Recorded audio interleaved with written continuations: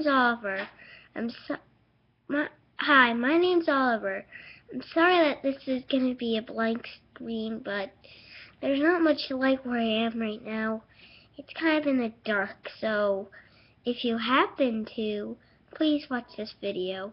There could be some really cool surprises in it. Like, well, you'll find out, right? And anyways, this will take place as a puppet show. Well, let's just read a story. Hi,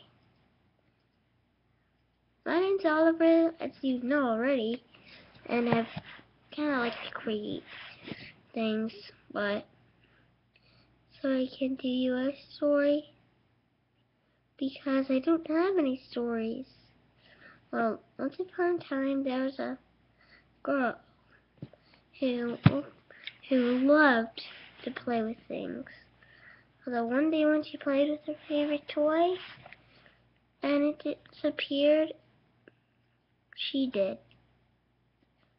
And it was said that if someone disappears, it could be of unlikefuls, a negative mind, unhelpful reasons, crazy parts, and also the doctor who was at the doctor's office found out that she get transformed from that because of her love of toys. I know that sounds a little weird, but it's only a fairy tale. If you want to see the next part, go to part 2. I promise you that it'll be fun.